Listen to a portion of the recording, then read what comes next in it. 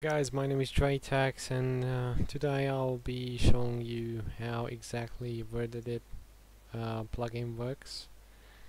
This is a plugin that I've been working like for 2 or 3 days now, and what you need to know, aside of many things, first things first, you can see that my server spawned 3 helicopters at these positions.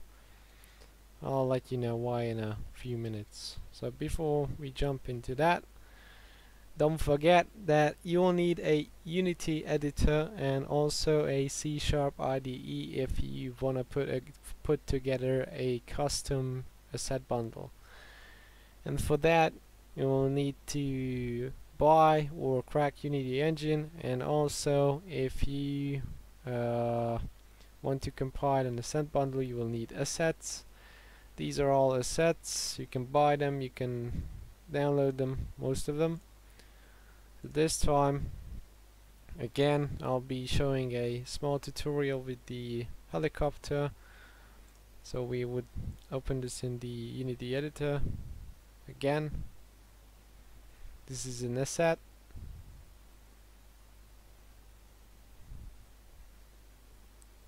But load in again for an eternity. Let's just wait for that. It seems like I have to log in again. Fucking Unity engine, whatever. Hold on a second. Alright, we're back again. So you go ahead and import this file or the selected asset that you need. You import it, and as I've mentioned in the earlier videos, some of the downloaded assets do not have a prefab file, and they also do not have colliders. Now colliders, again, as I've mentioned, they are responsible for the realism of the object. So if they do not exist, your character could like walk through them in game. So I recommend you creating a collider. Again, let's pretend that we do not have a prefab. I'm gonna copy, Control Z. I'm gonna copy its name again. We'll delete this. We'll create a prefab file.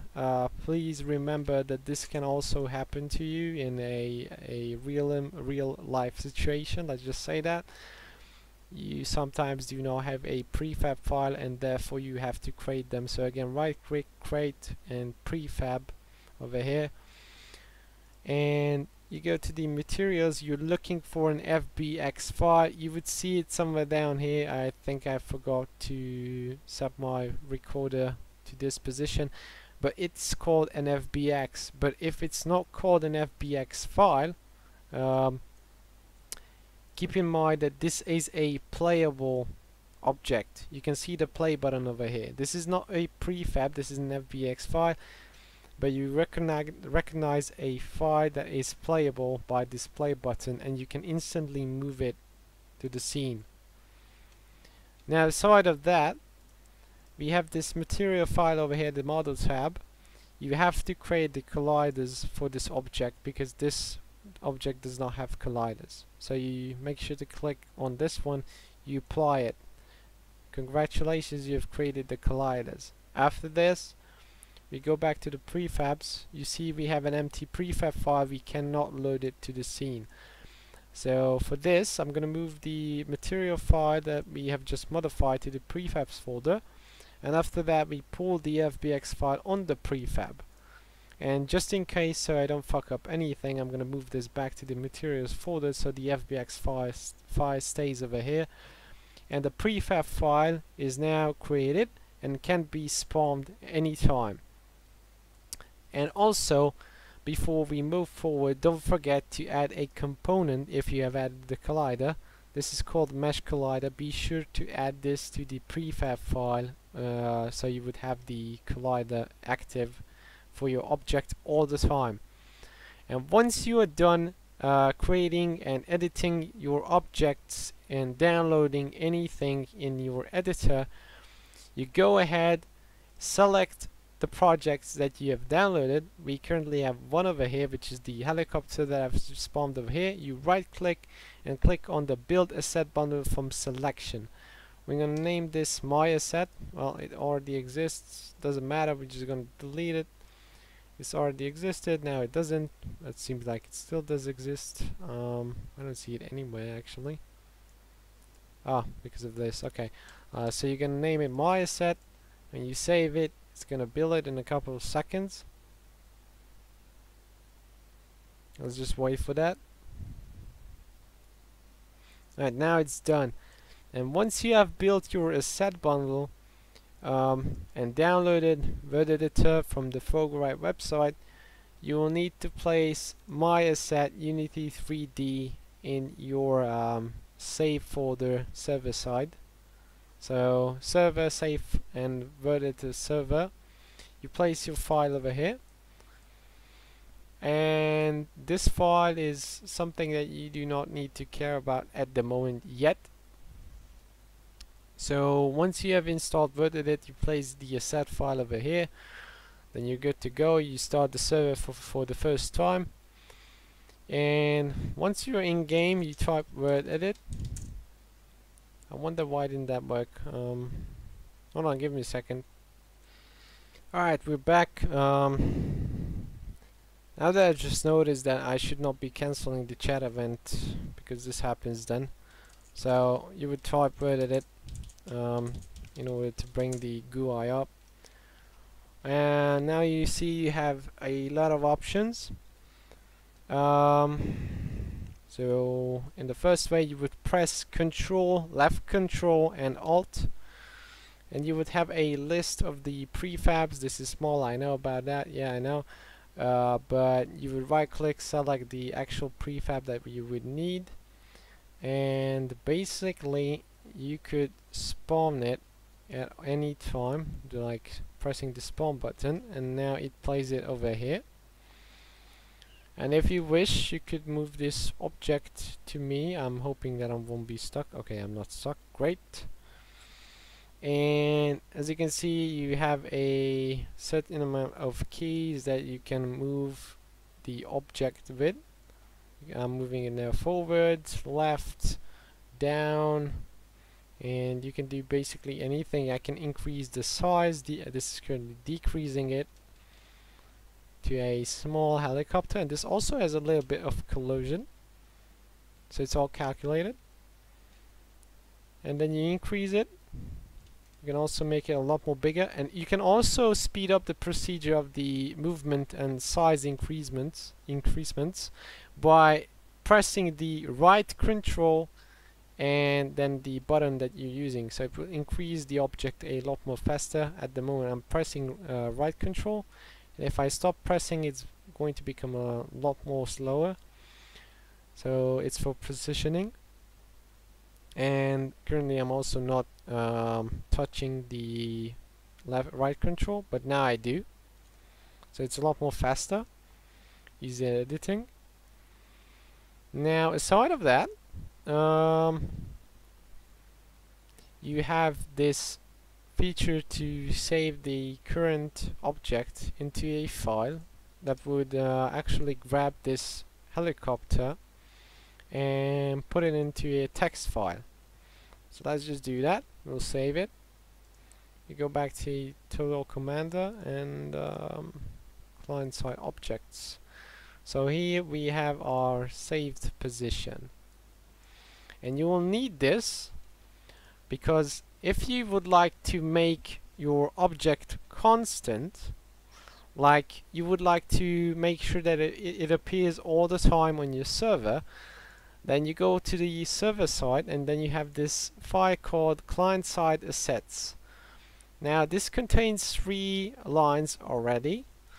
That is because let's make daylight env time 12. So it contains 3 lines already because these are the 3 helicopters that I've spawned earlier, and then I've wrote them into the file. So basically I could add the next helicopter inside over here. This one has a bit different size, don't be afraid of that. but I'm not going to do that now. But that is how you add new objects that are going to be constantly appearing on your server once you once you have found your perfect position for any object.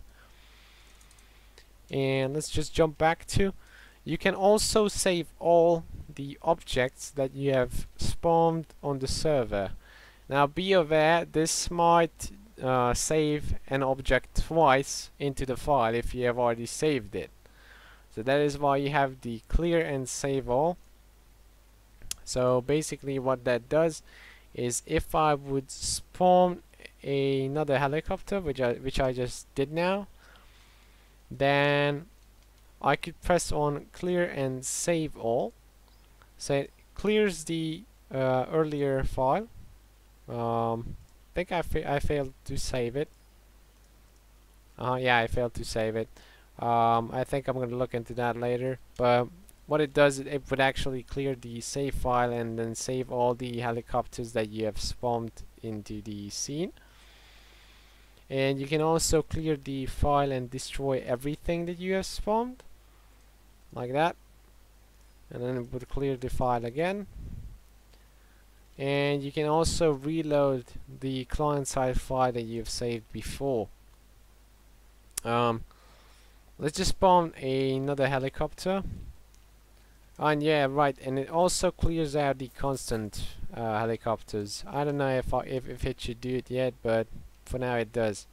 If you reconnect to the server, you will see them again. And let's spawn another one. And now, as you can see, I wrote a little code. It was actually a bit suffering, but as you can see, I'm moving this object at the moment, so I'm handling this one. But let's say I want to edit that, so I look at this object and click on select object, and now I'm moving that helicopter. So this makes a lot of things a bit more easier for you. And as you can see, this one doesn't move.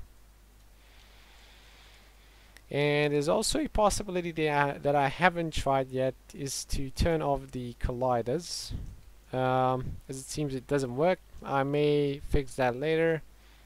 This actually was for me to test before. I may just leave it in the release file. I'm kind of lazy, you know, but we'll see. I don't know. And I've already showed you what's to me. It basically teleports the helicopter to you, and you can also reset the rotation if it's changed, but as you can see, it's not different at the moment, so it doesn't reset it. At least I hope so. Let's just test that. Now we reset the rotation, correct? Yeah, it resets it. And yeah, but I think that's all you guys need to know for now. Let's try the save all again. Oh yeah, it does save both of the objects that we have spawned right now. I think I might have left a line inside the save all, which is actually the responsible code for the, no I didn't, wait, no I didn't.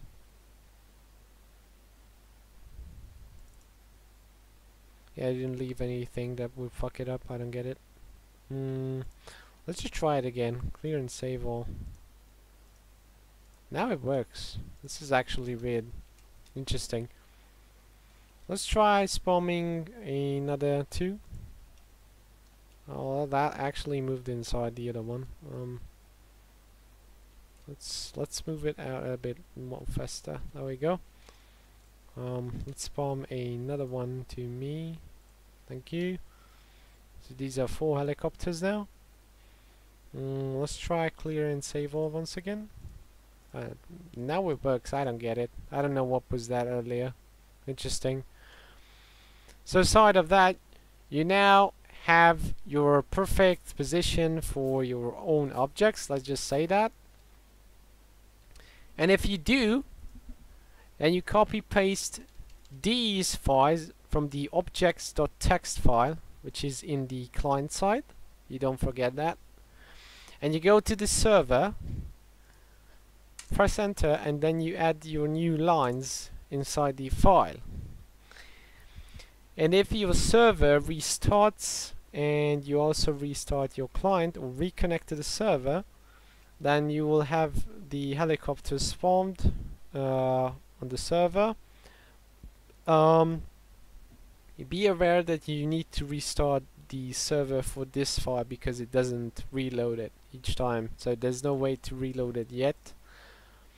If I reconnect now, I think I would only see the first 3 objects that was already added in the file before. Let's just test that.